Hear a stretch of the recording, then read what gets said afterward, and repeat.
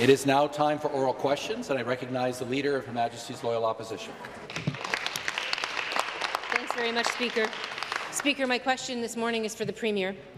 Yesterday, Toronto's Medical Officer of Health released detailed modelling, which showed that without action from the Ford government, there could be more than 30,000 new cases of COVID-19 infections over the coming months, with a peak that won't arrive until the spring. Today, we have almost 800 new cases of COVID-19. So the Premier said he wants to see the evidence before he acts. Has he seen enough yet? Deputy Premier and Minister of Health to reply. Well, we have been following the numbers very carefully as well, and there are some hot spots, as we all know, in Toronto, in Peel, and in Ottawa. We already have taken some steps to try and flatten the curve. The problem with what has been done is the backlog. What's happening and the numbers that we're seeing now is as a result of infections that happened a week to 10 days ago. We have taken steps to make sure that unmonitored groups don't come together, that we are dealing with bars and restaurants, only 6 people at a table, making sure that they close earlier. We are taking steps in monitoring this. We have received our own modelling, and we are considering what needs to be done in conjunction, I would say, with Dr. Davila. Dr. Williams is in contact with her on a daily basis, and we are monitoring the situation very carefully. A supplementary question. Well, Speaker, if those numbers are from a week ago, who knows what the numbers really are today? That is cold comfort from the Minister of Health. You know, the Premier spent months dithering and delaying, trying to save money when he should have been focusing on saving people.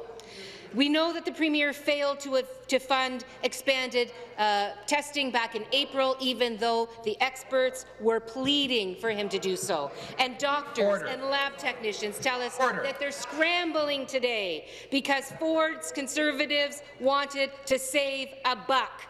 Once again, the Premier is refusing to act. I'm going to ask the Leader of the Opposition to refer to other members by their title or their riding name. Leader of the Opposition, place your question. Absolutely, Speaker. Thank you. Once again, the Premier is refusing to act. Every day he refuses, this pandemic grows even worse. How much more evidence does this Premier need? How much does he need to see before he actually does something? Minister of Health. Well, we have a very substantive fall preparedness plan, keeping Ontarians safe, and we are putting that into action across a variety of scenarios, including putting $1 billion into testing, tracing, and contact management. That is allowing us to do far more tests than we ever have before. In fact, yesterday in Ontario, we conducted 48,000 tests. That's a substantive increase, even from a week ago. We are constantly building our ability. In contrast, I would tell you that Quebec did 20,000 tests yesterday. Ontario is a leader across the country in testing, tracing, and isolating, and we are doing that. We are going into communities. We are going into communities at risk, and we are making sure that we seek out the cases that are causing the problems. We know that some of the cases have been in certain areas in those hotspots, and that's where we are addressing our resources. The final supplementary. Speaker, might I remind the Minister of Health that, in fact, a couple of jurisdictions have abandoned contact tracing because they simply don't have the resources, because this government didn't fund them to have the resources to do that contact tracing. And it's already too late, Speaker, for the thousands and thousands of families who have lost and continue to lose loved ones that the Premier could have prevented that from happening if he had actually stepped up to the plate. But he can take action right now, and he should. All summer, he refused to make the investments needed to stop the spread in our hospitals and long-term care, to keep students and teachers safe in the classrooms, to get proper testing in place. All of that should have been done during the summer. The Premier's dithering and delays have left us completely unprepared for the second wave, which is upon us. Will the Premier finally stop ignoring the evidence? Question. Stop trying to save a buck and invest the money desperately needed to bring order to the chaos that he has created in our province. Minister of Health to reply. Speaker, I would say to the Leader of the Official Opposition through you that is absolutely incorrect. We have taken steps since the beginning of this pandemic and invested hundreds of millions of dollars into being prepared. We have the fall preparedness plan, and we've put money behind each and every one of those steps. We're ready for the biggest flu immunization campaign in Ontario's history.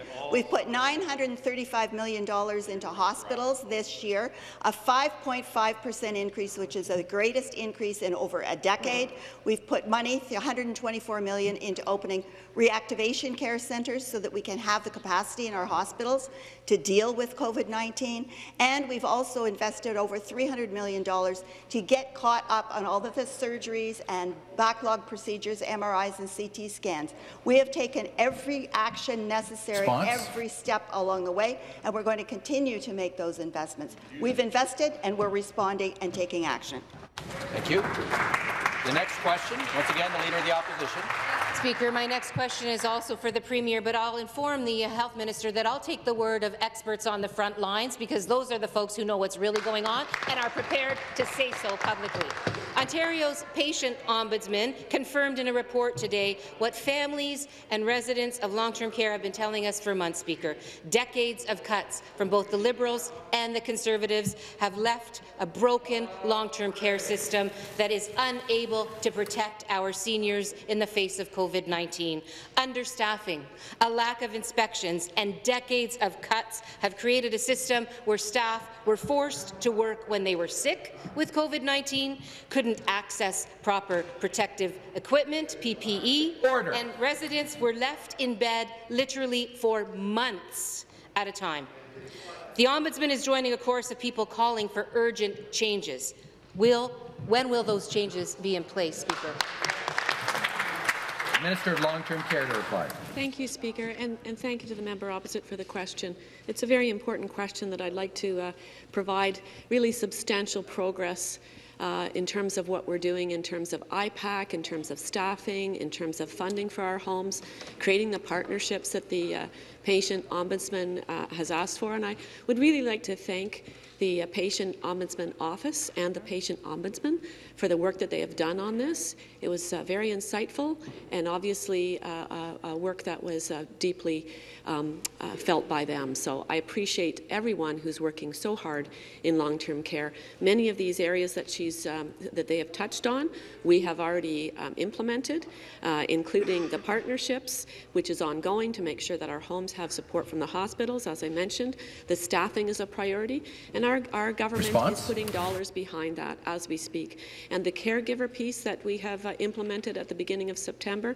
So we continue to work, continue to add layers, and we'll keep at this. We will be focused, and we will continue to support. Thank you very much. Supplementary. Speaker, the second wave of COVID-19 is already here, and we are seeing the tragic consequences in long-term care. Ottawa's for-profit West End Villa has seen 19 deaths now since August. Now we're seeing new outbreaks and deaths in Toronto and Beaton at long-term care homes. 50 seniors, literally half of the residents at the for-profit Fairview Nursing Home, have been diagnosed with COVID-19. The Ombudsman has called for urgent changes, a boost in staffing, and a protection for whistleblowers. Why are these measures not already in place, Speaker, and when will they be? Mr. Long-Term Care. Thank you, Speaker. So thanks for raising those issues, and that is something, all of those issues are areas that we are working extremely hard on and taking our most vigilance to address them. This is happening as we speak. I want to mention again that outbreak means one resident or one staff case in the home. And right now we have 44 homes with no resident cases, although they are considered in outbreak. 2 homes in Ottawa with resident cases, and those homes are stabilizing.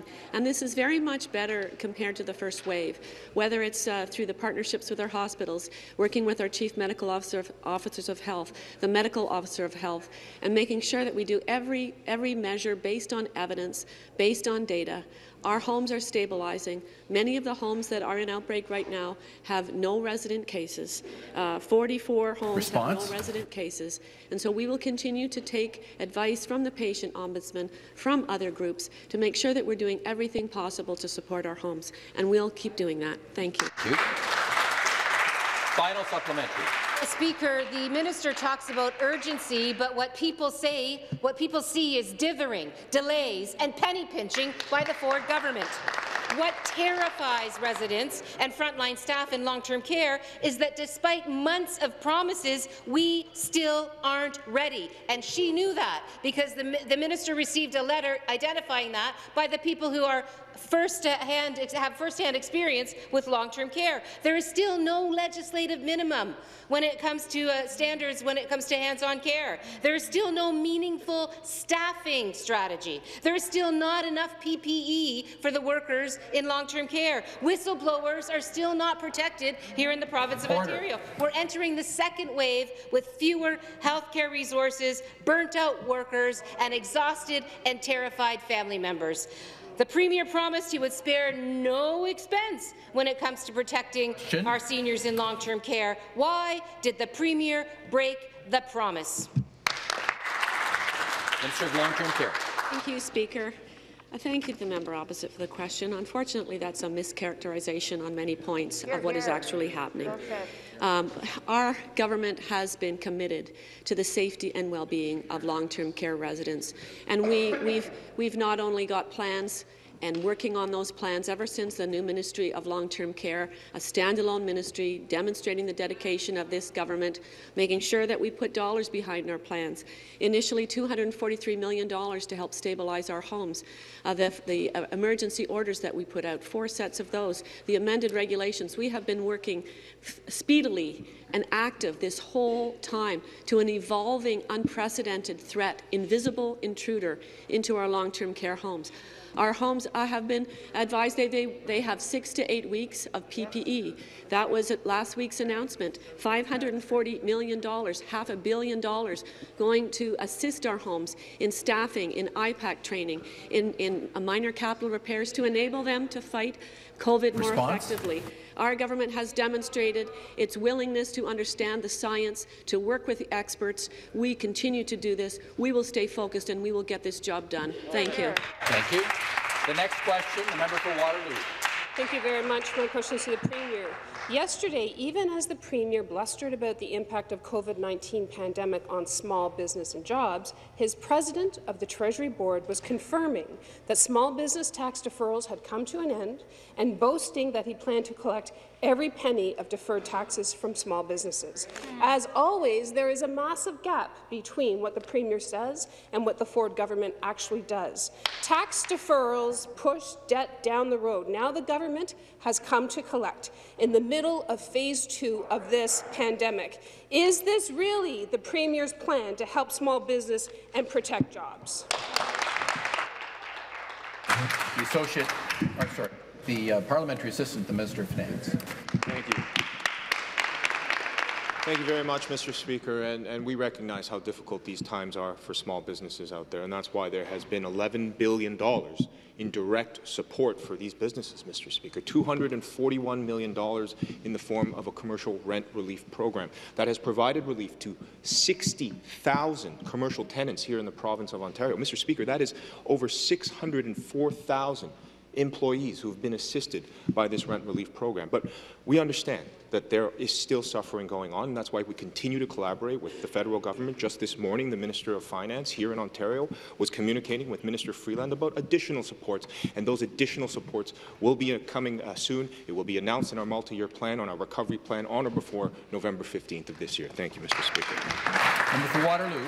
Well, I want to say that those businesses in Ontario would love to see that $11 billion because they have not seen it. The Premier says he's refusing to act on desperately needed COVID measures because it could hurt small businesses and cost jobs. But those small businesses are already hurting. Jobs are already being lost. If we want to get this second wave of COVID-19 under control, we need to provide direct support to small businesses to pay for their rent, which is their #1 ask, and to protect jobs. The Premier's half measures and now tax tax clawbacks will only make things worse. Will the government stop trying to save a buck, make the investments now to save jobs and small businesses before they disappear? They deserve our real support in the province of Ontario.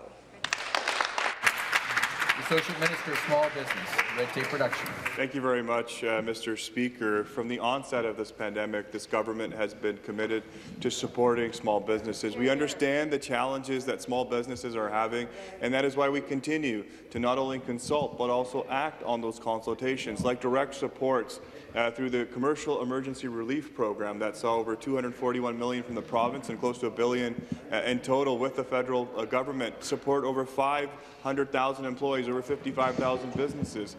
Our investment in Digital Main Street to help businesses pivot to e-commerce digital platforms helped support 23,000 businesses in this province, $2,500 grants for the hardest hit businesses. Just yesterday, I had the opportunity to announce a $60 million program that will support Main Street businesses with $1,000 to cover the costs of PPE because they have stepped up and protected not only the employees but the consumers, Mr. Speaker. We will continue to support small businesses and invest in them. The next question, the member from Mississauga East Cooksville. Thank you very much, Mr. Speaker. My question is to the Minister of Heritage, Sport, Tourism and Culture Industries. Minister, you often say Ontario offers the world in one province. That's why every year there are thousands of festivals and events exploring different cultures and bringing us all together. This year has brought drastic change. Festivals and events across the province were left with the tough decision to cancel altogether or significantly alter their programming. My question for the Minister is what the government is doing to help these amazing festivals and event organizers successfully and safely adopt their events. Thank you. Minister of Heritage, Sport, Tourism and Culture Industries. Thank you very much. I'd like to say thank you to the member from Mississauga East Cooksville. I had the opportunity over an 11-week period to travel through every corner of Ontario, and I was able to join him at in his riding, and we took in a few events and took a really nice tour of his community. I understand, Speaker, that it's very hard for Ontarians to gather, and we recognize that this is first and foremost a public health crisis.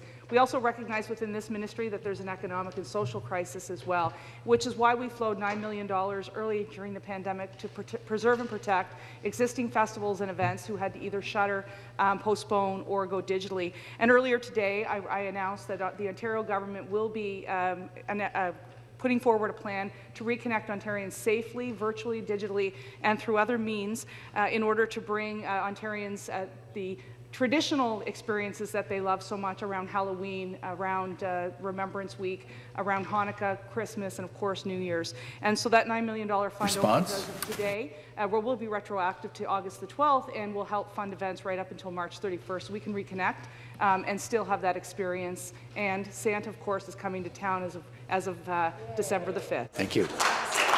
Supplementary question. Thank you, Speaker, and thank you, Minister, for being a champion for those in the culture industries across this province as they fight to overcome the challenges of COVID-19.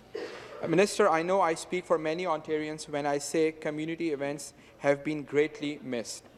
The Reconnect program will definitely help support many events across the province as they work to adapt to the new safety guidelines. I look forward to seeing the innovative approaches taken by organizers to ensure health and safety measures are met while still being able to connect us all together.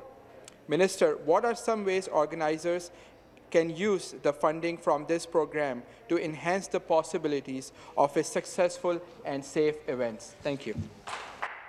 Minister. Thanks very much. Earlier today, I joined musictogether.ca along with the Toronto Original Santa Claus Parade to talk about how they would be able to access this type of funding, as well as municipalities across this great province. We want them to regroup, reimagine, and of course, reconnect with their neighbours. Some of the experiences that will be eligible for these organizations would be drive-through pumpkin lighting, virtual Remembrance Day events, reverse holiday parades and drive-by floats, static floats, drive-in music concerts and movies, holiday tree lightings, and of course, Speaker, I think we're all prepared to say goodbye to 2020, so we will be investing in New Year's Eve events as well. I encourage all members to go back to their communities over this Thanksgiving weekend and find out how they can access this funding, and this funding will be used for eligible expenses such as programming and production, promotion, mobile applications and website development. And Speaker, we look forward to having everyone safely reconnect virtually or through drive-by experience this season. Thank you. The next question, the member for London West. Thank you very much, Speaker. My question is to the Premier. Speaker, the COVID-19 pandemic has shone a light on the urgent need for access to childcare in Ontario. But instead of opening up new spaces and providing some stability to the sector, the response from this government is to increase the size of childcare groupings, putting 12-month-old infants in a room with 2-year-olds and making other changes that experts say will result in worse, not better care. Can the Premier explain why he is using the cover of a pandemic to try and sneak through changes that could harm children in Ontario? Minister of Education. Well, thank you, Speaker. Mr. Speaker, 2 years ago when we came to office, we inherited the most expensive childcare in Canada after the former Liberal government. Order. That is... Order. Leader of the Opposition, come to order. Member for Waterloo, come to order. Over here. Government House Leader, come to order. Order. Minister of Natural Resources and Forestry, come to order. Minister of Education, please reply. Thank you, Speaker. It should not be controversial that we make clear that affordability is a centerpiece of our program when it's clear during this recession, during this pandemic, that we have many people who cannot participate in the labour market because they are hindered by access and because of affordability, compounded by the former government who did nothing to create childcare space. It was this government last year that helped facilitate the creation of 19,000 net new spaces. Our plan is to consult with the sector midstream while we deal with this pandemic to ensure childcare is affordable, is accessible for working parents every single day now and well into the future. Order. Member for Davenport, come to order. Place your supplementary. Member for London West. Speaker, it's not just that infants will be placed with 2-year-olds. The Premier's proposed changes would also move 2-year-olds from a room with 15 children to a room with 24 children. There would be fewer trained caring ECEs and non-licensed staff filling ECE roles. Larger rooms and fewer staff is not what parents want, it's not what children need, and it's not what experts and educators say is best. Speaker, COVID-19 has highlighted what families have been saying for decades. We need more high-quality, affordable, public, licensed care, not new rules to water down the care we have. I ask again, why is this government trying to bury these wrong-headed changes in the middle of a pandemic when families are already stressed to the max? Minister of Education, respond. Speaker, what families expect is for the government to work immediately to make sure childcare is accessible for families now and in the future. Let me advise the member what, in fact, this consultation aims to do. We're aiming to improve quality of childcare in the earlier setting, creating flexible options for families, flexibility which does not exist for many parents, creating a more enhancing the workforce retention, trying to work to ensure we have more ECEs within the system. Clarifying the requirements for the inclusion of children with special needs is an important part of this consultation. Ensuring culturally relevant programming is important for new Canadians that come to this country, and reducing the administrative burden and the red tape on those nonprofits, on those organizations that are providing childcare within our community. Speaker, we are working very hard to ensure that parents can get back to work, and we will do everything we can to make sure it is affordable for parents in this province. Thank you very much. The next question, the member for Guelph. Thank you, Mr. Speaker. My question is for the Premier. Ontarians will never forget the infamous leaked video during the 2018 campaign where the Premier promised to open big chunks of the Greenbelt for developers. He backtracked then, and he backtracked again when the public outcry against opening the Greenbelt for development happened with Bill 66. Well, tonight, Speaker, York Region councillors are voting on a resolution to ask the province to open the Greenbelt land for industrial and commercial development. Speaker, every time this comes up, the Premier is forced to backtrack and apologize and reconfirm a commitment to not open the Greenbelt for development. So my question is will the Premier keep his promise to the people of Ontario to maintain existing protections for all 2 million acres of the Greenbelt, even if this resolution passes York Council tonight? Minister of Municipal Affairs and Housing to reply. Thanks, Speaker. And again, through you, Speaker, to the honourable member, the Premier and I and our government have been very, very clear. We have indicated over and over again, and quite frankly, when we've received resolutions and letters, and the member is right, the resolution hasn't been debated yet. I haven't got I'm not in receipt of it. But we've made it very clear to people who have sent us resolutions about developing in the Greenbelt that the answer is no. You know, I can share those with you. You know that they exist because groups that work with you have asked me on certain developments, and we've been crystal clear. Speaker, we will again, through you, we will again reiterate, like I have and like the Premier has so many times, we will protect the Greenbelt in all its beauty. And the supplementary question. Speaker, I appreciate the minister reconfirming that commitment. But the question is why does this keep coming up for debate if discussions weren't happening somewhere? And so some of this is I'm wondering if it's being driven by the streamlined environmental assessment for the GTAS West Highway 413, which will pave over parts of the Greenbelt and pave over 2,000 acres of prime farmland. Speaker, it is Ontario Agricultural Week. This is the week where we celebrate farmers, and we especially celebrate those farmers for their $30 billion contribution to our economy and for feeding us during this pandemic.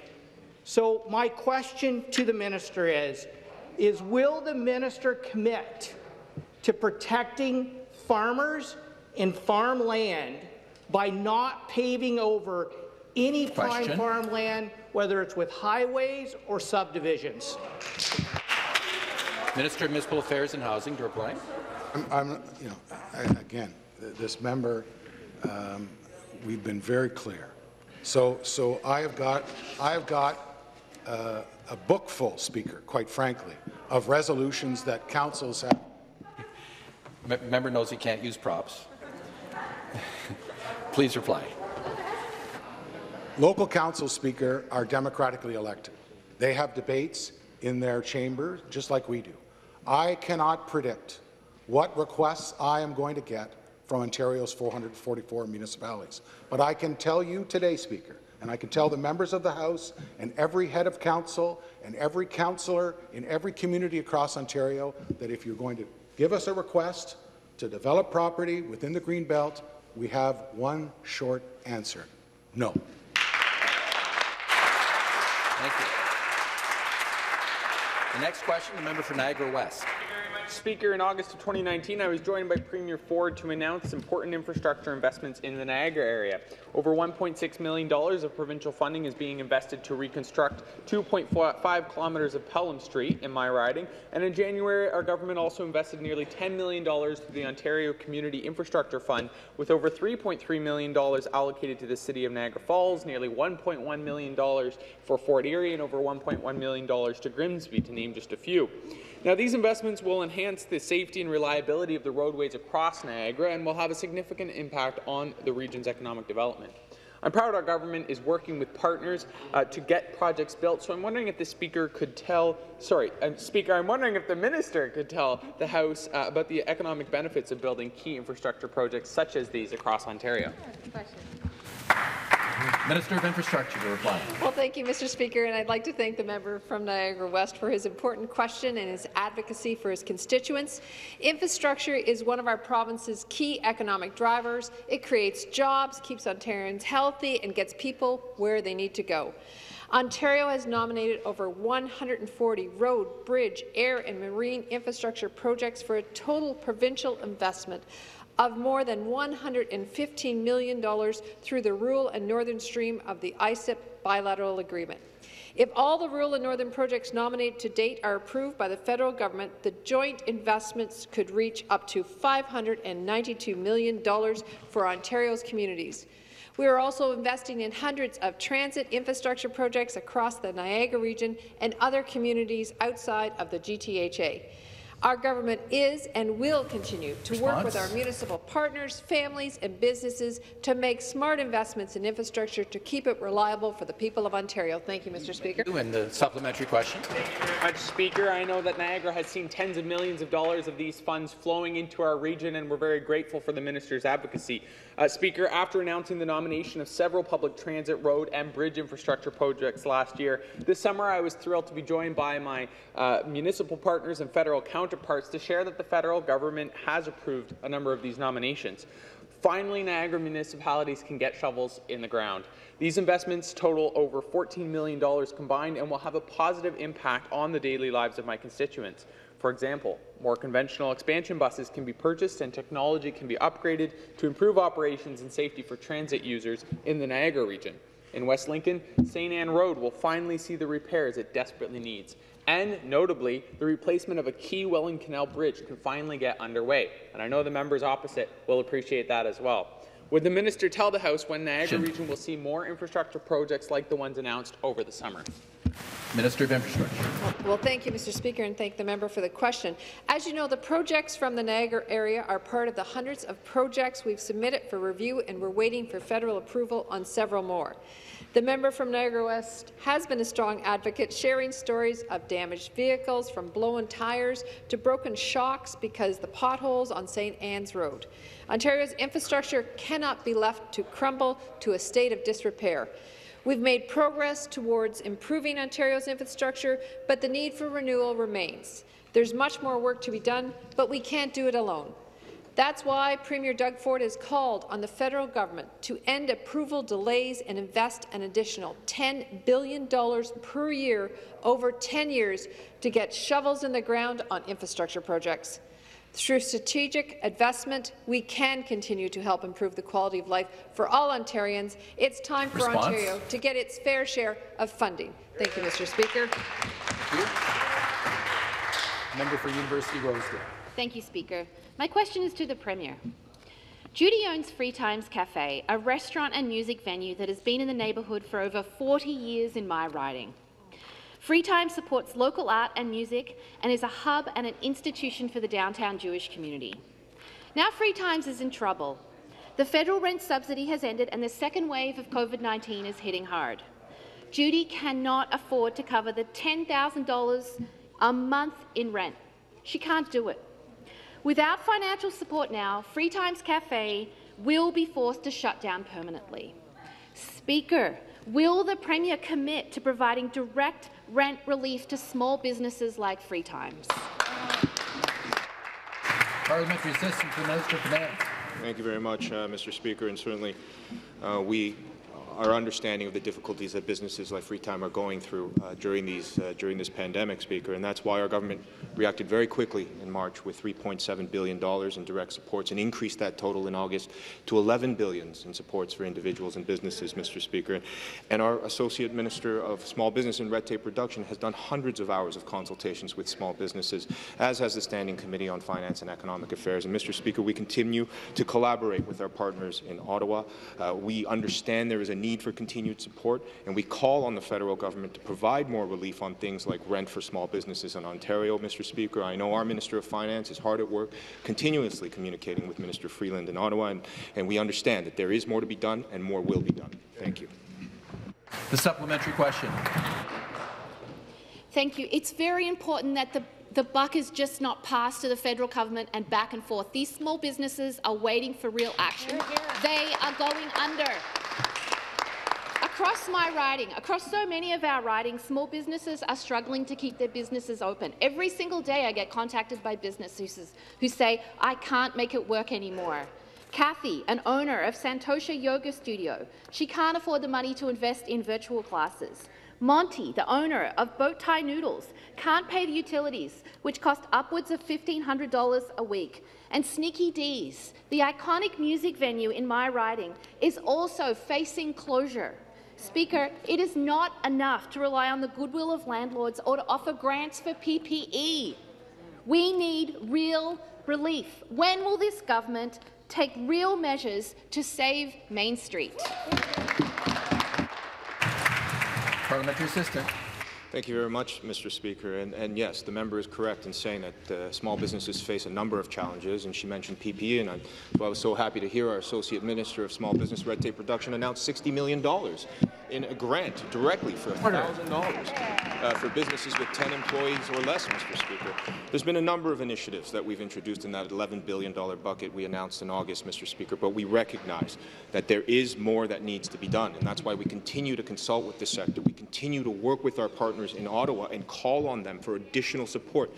We are in this together, as the Premier always says, and that means all levels of governments must work together to provide small businesses that relief. Mr. Speaker, it's good that this government exercised fiscal prudence in its first 2 years, because that's why we have those funds available to protect those small businesses, and we will get through this together. Order. Thank you, Speaker.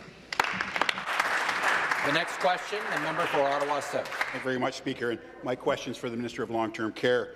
Yesterday, Ontario's patient ombudsman, Kathy Fuchs, released a special report outlining concerns over the response to COVID-19 in Ontario's long-term care homes.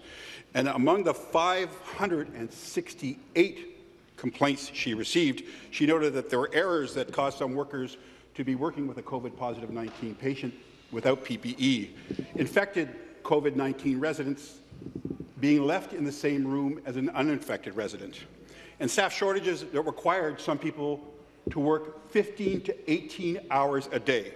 And the SWAT teams, the ministry promised, were slow and not effective.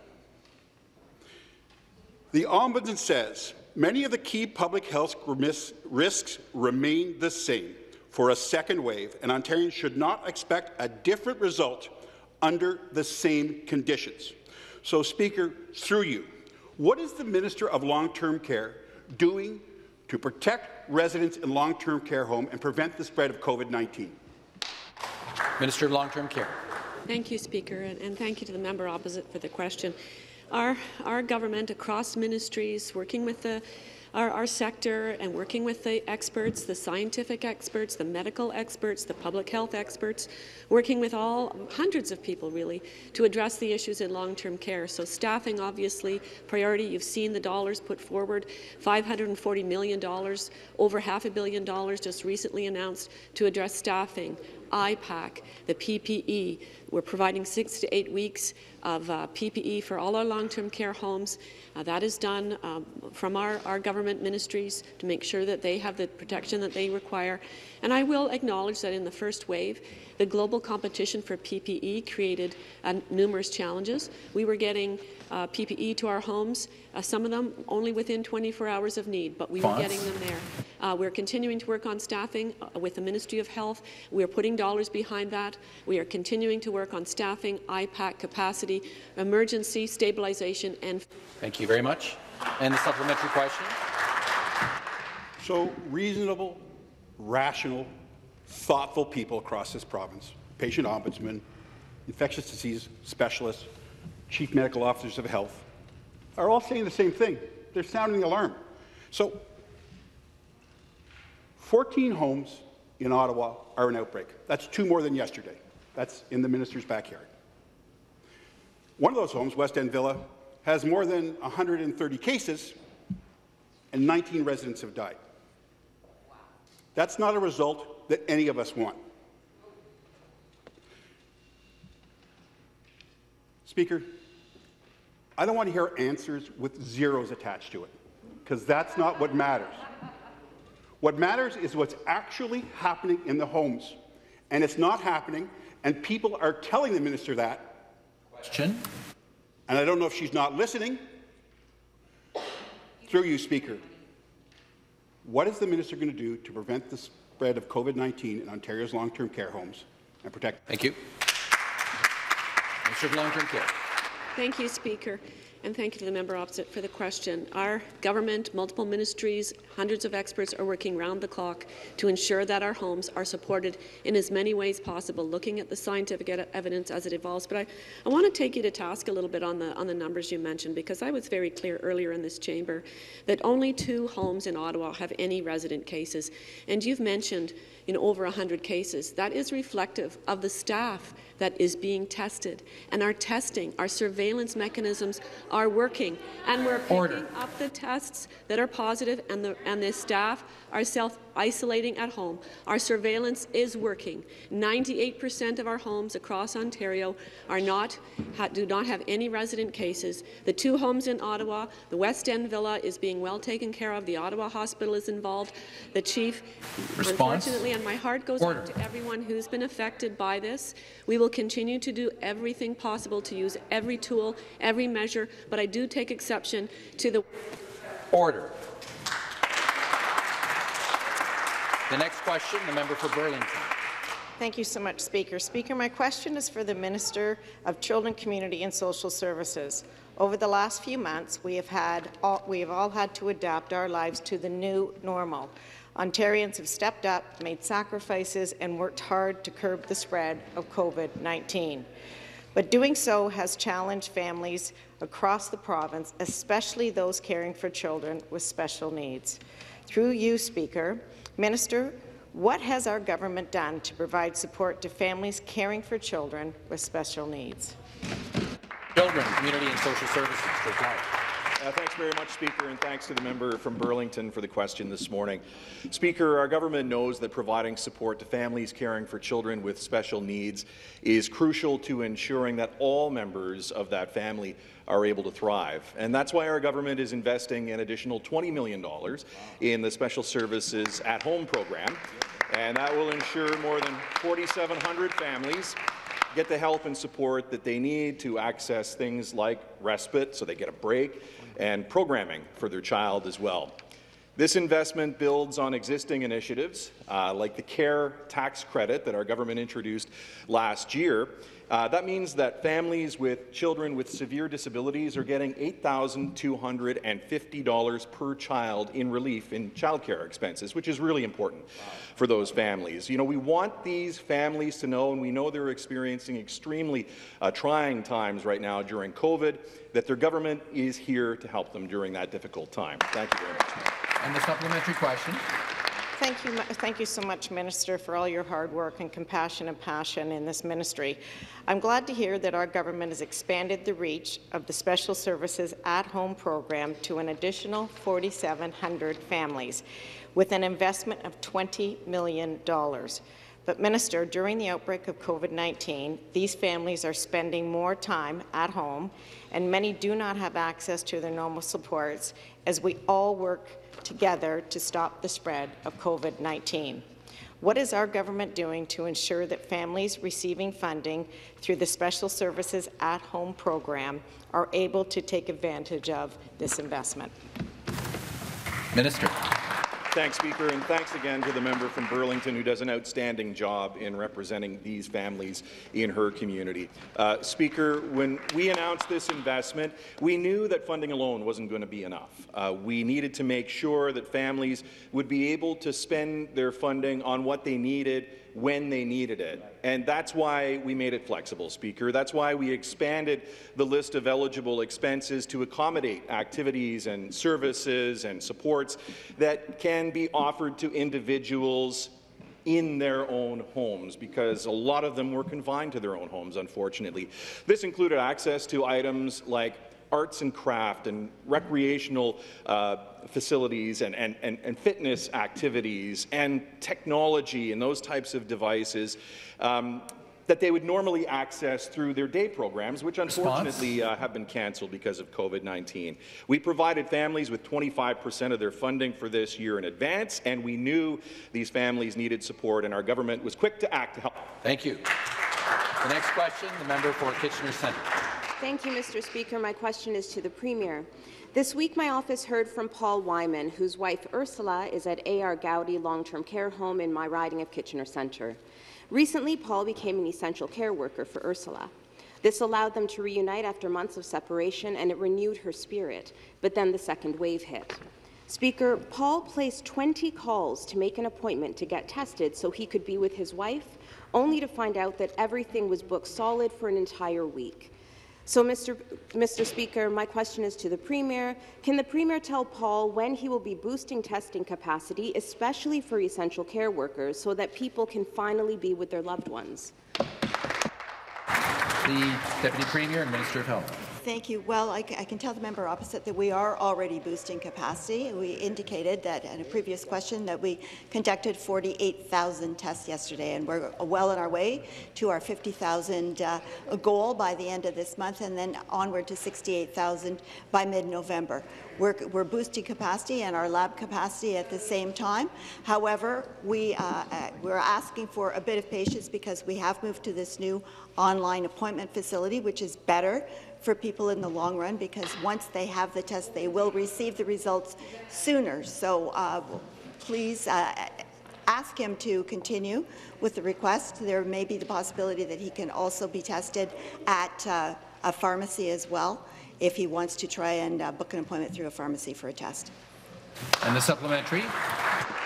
Thank you, Mr. Speaker. And back to the Premier. Paul is not the only one who's raising this issue in my office. Ken is an essential caregiver for his 96-year-old mother, who's also a resident at A.R. Gowdy. Like Paul, Ken told me that the testing backlog is keeping him from caring for his mother. He's literally considering driving 2 to 3 hours outside of Kitchener just to get tested. Families are filled with anxiety because they cannot reach their loved ones. But the Premier keeps telling us that this is all part of his plan. So will the Premier explain why there are no mechanisms in place to allow essential caregivers to be given testing priority, and how he plans on fixing the mess that he's made? Minister of Health. Well, we are boosting capacity on a daily basis. Our numbers keep going up. We're at about 40,000 tests about 2 weeks ago. We're at 48,000 yesterday, and we're continuing to grow. We want essential caregivers to be able to go into long-term care facilities to help care for their loved ones. But I might suggest, as we are expanding capacity into more pharmacies and other locations, we want to be able to have more locations available for people to be tested.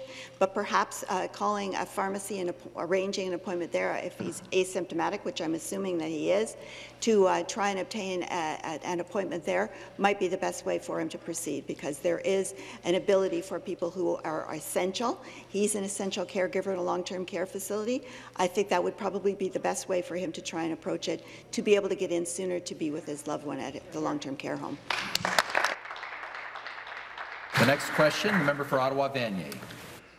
Thank you very much, Mr. Speaker. My question is for the Premier. Ottawa has set a record again today, Mr. Speaker, 182 new cases in the nation's capital, and Madonna Care Community in Orleans is experiencing its 4th outbreak of COVID-19. COVID has penetrated Madonna's iron ring that the Premier said he would build 4 times, Mr. Speaker. Residents living in Madonna are facing the 6th and 7th invasive, uncomfortable COVID-19 tests, and of course they're facing the isolation that comes with the declaration. Testing backlogs are stopping some employees from showing up to work, and now staffing agencies are using loopholes in government regulations to move employees from one location to the next. When is the government going to close the loophole and permanently and properly staff long-term care homes in Ottawa? Minister of Long-Term Care. Thank you, Speaker, and thank you for the question to the member opposite. First of all, let me address Madonna. And in Ottawa, there are only 2 homes with resident cases. Madonna Care Community has no resident cases. 4th outbreak. It has, and again, I reiterate, the definition of an outbreak can mean no resident cases, no case of COVID in the home, but the staff being picked up on surveillance testing to make sure that they do not enter the home while they're positive. So this is working. We know that Ottawa, Toronto, Peel, York are hotspots right now. Their prevalence in the community of COVID-19 is being monitored, and I know that many eyes are on that to assess the situation and understand what can be done. The staffing is a critical piece. We've acknowledged that from the beginning, and we were working on that ever since we were a new ministry in 2018. 2019 in the summer. Staffing was a priority. We will continue to put dollars behind that as we did last week. We will continue to work on that with a plan with the Ministry. Thank you very much. And the supplementary question. Yeah, thank you, Mr. Speaker. My supplement is also for the Premier. Well, there's another record today in Ontario, 797 cases province-wide, Mr. Speaker, and for-profit clinics are charging $250 to skip the long lines at government testing centres. Private pharmacies are making money offering COVID-19 tests, Mr. Speaker, and the Ontario government is shipping COVID-19 samples to private for-profit labs in California, Mr. Speaker, because they haven't invested in public health care here in Ontario. Proudly tested in California at the top of all the test results, Mr. Speaker. How long is the government going to rely on private, for-profit, two-tier American health care to get us through COVID-19? The Government House Leader to reply.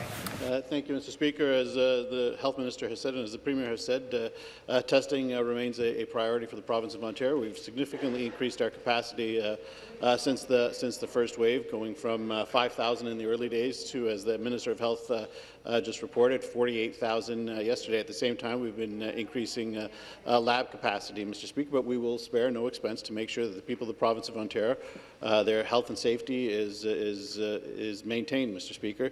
That's why the Minister of Health, the Premier and this government put forward a significant fall preparedness plan that is working and that is showing results and is, quite frankly, the envy of Canada. Thank you, Mr. Speaker. Thank you. The next question, the member for St. Catharines. Thank you, Speaker. My question is to the Premier. This week I heard from a parent in my riding, Deb Turkovich. This week she discovered her daughter's class at 27 students will be increasing. No, not decreasing. More students are returning to the classroom because they are finding that the virtual schools are just not working. We all have heard from parents that are struggling to manage the cost of staying home while losing income. It is clear that this government has not given any real or safe choices for parents. Will the Premier listen to the evidence, listen to the residents of Niagara like Deb, and commit to keeping our children safe by capping class sizes to 15? Minister of Education. Well, I want to thank the member for the question. Obviously, we are fully committed to the safety of children in Niagara and across the province. It's why, Speaker, in Niagara for the District School Board, there's available funding of over $71 million specific for COVID between funding provided by government and the unlocking of reserves. What that has led to is hiring of teachers, it's hiring of custodians, and we're seeing classroom sizes in kindergarten at 20, grade 1 to 3 at 17 children, and grades 4 to 8 at 23, well below the provincial average. What we have said clearly, Speaker, is that in every region, for every student, we will provide them with the funding and the resources to ensure that they are safe, and that is our obligation in all regions of this province. Well said. The supplementary. Thank you, Mr. Speaker. Back to the Premier. We have 14 schools in Niagara with COVID cases so far because community spread is spiraling out of control. That's because community transmission is increasing. For Deb and her family, they know that protecting children cannot be done in schools alone. It takes community with adequate resources. In fact, when Deb's husband presented symptoms for COVID-19, it took him 7 days to get a call back for a test. Yes, I said 7 days just for a call back. Shame. Families in my riding, St. Catharines and in Niagara, are struggling with unsafe, overcrowded classrooms on one hand and fearing transmission in their community because of under-resourced assessment centres on the other hand. Why is the Premier unwilling and unprepared to fund smaller classrooms or provide resources so assessment centres can keep up? Minister of Education. Mr. Speaker, we should be proudly supporting the work of our frontline health practitioners, our nurses and doctors, our teachers and administrators who are working very hard to keep us safe. Mr. Speaker, just for context, in this province, when you compare us to a jurisdiction like Quebec yesterday, they have a population of 8.5 million people, we have 14.5. They tested 20,000 people, we tested well more than 40,000, and yet they have 3 times the cases. 2/3 2/3, Speaker, 3/5 the population, half the tests, 3 times the cases. It is clear, Speaker, we are doing everything possible within our schools, within our communities, to reduce the risk, to ensure our kids are safe. And I am grateful for the work of our doctors and nurses, those on the assessment centres and our teachers, doing everything they can, going above and beyond to keep this problem. Order. The next question, the member for Cambridge. Thank you, Mr. Speaker. Good morning. My question is for the Minister of Health. Prior to the 2018 election, the Premier on the campaign trail said he was dead against injection sites. He promised to focus on rehabilitation instead. But after winning the election, what did we see? The government decided to fund 21 consumption sites across Ontario, another flip-flop, another policy implemented by the previous government that this government has embraced. In August, the Mayor of Cambridge had a delegation meet with the government and requested that the province fund a drug injection site in my riding of Cambridge. Constituents oppose such a move. My question is, does the government intend on funding a drug injection site in the riding of Cambridge? Minister of Health. Well, I'm very proud of our government for supporting consumption and treatment services sites. They're saving lives. They're absolutely necessary, and the communities that have them have reported a significant improvement in results. But there still is more work to do. We have not received applications from all municipalities that want to have consumption and treatment services site in their ridings or in their communities. If they want to, we're examining them very closely, and we encourage municipalities to come forward with them. So any suggestion that this was a wrong decision, I think, would be really rebuked and denied by the communities that already have them, because there is no question they are saving lives. The supplementary. Mr. Speaker, it's an interesting response, seeing as how in Alberta, when a site was introduced, we saw first responders responding to overdose calls on a daily basis, and that went up from 24% to 67%, an increase of 2.5 times, and there are other examples across Canada. In Cambridge, there is a demand for rehabilitation and treatment, for laws to be enforced for criminal acts, not just for people gathering at Thanksgiving, and for jobs. Communities should be given the option to have centres that strictly focus on rehabilitation without consumption. This government has not given communities that choice. They have only a one-size-fits-all, take-it-or-leave-it option, a drug injection site, or nothing at all. My question is, will the government provide the communities with the option of applying for centres that only focus on rehabilitation without consumption, or will it stick to funding only these sites and provide no funding for any other possible solutions like rehabilitation and treatment centres? Minister of Health. Well, to be clear, first of all, municipalities are able to apply for consumption and treatment services sites, and many communities have done that. And as I indicated, they're receiving good results. However, we also announced yesterday that we are investing $176 million in community mental health supports that are going to be providing rehabilitation services as well. That is going to be open to municipalities to ask for, to apply for, and we are already in the process of working with many communities to do that. We were at KMH yesterday for an announcement where they're opening a response centre for people who are in very serious condition. That's been expanded tremendously, and we want to provide other communities across the province with rehabilitation services in addition to consumption and treatment services sites. You're right, the rehabilitation part is very important. Sometimes people through the consumption and treatment services sites can be helped into rehabilitation after they've been receiving services there. That's part of the purpose that they're there. But we then have to make sure that we have the rehabilitation. Thank you very much. The next question, member for Spadina for Grove. Thank you, Mr. Speaker. This province is experiencing a homelessness crisis, and yet this government has cut $161 million in supplements for shelter funding. They've frozen funding for the homelessness prevention program. They've cut the Ending Homelessness program funding by 25%. They cancelled the basic income pilot. All these cuts that your government has made are fueling this crisis in the middle of this pandemic. The City of Toronto has released a plan to build 3,000 affordable supportive housing units immediately and 350,000 over the next 10 years. They are asking for provincial support to fulfill that plan. Will your government commit to supporting the City of Toronto plan to build affordable housing? Minister of Municipal Affairs and Housing. Well, thanks, Speaker. Through you to the honourable member, I know now that he's not the finance critic, because some of his financial information that he's released both in this House and outside this House are totally incorrect. Our government has worked very closely with the City of Toronto and all of our 47 service managers and our 2 Indigenous program administrators. Just in the House, just a day or two ago, the Minister of Children, Community and Social Services, in response to a question, talked about how our government, early on in the pandemic, provided $200 million in advance to our municipalities to help those most vulnerable. We followed it up, Speaker. We followed it up, Speaker. And now the total amount of dollars that we're providing municipalities are over $510 million. Every statistic, and again, the member talks about saying that community homelessness monies have been cut. That's absolutely false. The number he's quoting is from the estimates for the Affordable Lands Project. You can't buy lands twice. We don't buy it every year. We provided an Affordable Lands Project. We created new housing. We moved on to the next program. And again, thank you.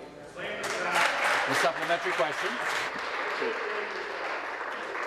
Mr. Speaker, in June 2019, the Federal Parliamentary Budget Officer reported that the provincial government, your government, cut $161 million from rent supplements and shelter funding. That's the Federal Budget Officer. It's not my numbers, they're the Federal Budget Officer's numbers. This week, I was just speaking with the member from St. Catharines. She said that people are lining up for hours around the block at a church to get a shower who are experiencing homelessness. There are tent encampments in Hamilton. There is one park in my riding with 60 tents and more than 100 people living in it. The residents in my riding, business owners, and people experiencing homelessness came together this week, and we asked 3 things from this government: reverse the cuts, declare a state of emergency on homelessness, and support the city's plan to build affordable housing. Will you do any of those things to address this crisis? Again, the Minister of Municipal Affairs. Speaker, the Canada-Ontario Community Housing Initiative dollars for the City of Toronto this year are up from last year. The Community Homelessness Prevention Initiative for the City of Toronto this year is up compared to last year. The dollars that we provided in the pandemic, $39 million under the under the Social Services Relief Fund, and the fact the city is eligible, and we're encouraging them to ensure that they get their long-term sustainable plan in, an additional $118 million. The Strong Communities Rent Supplement Program is exactly the same amount of money this year as what the city received last year. In total, the $384 million that the city has received or is eligible for is up compared to last year, up compared to the year before, up compared to the year before, and up compared to the year before that. It's up, up, up. Order.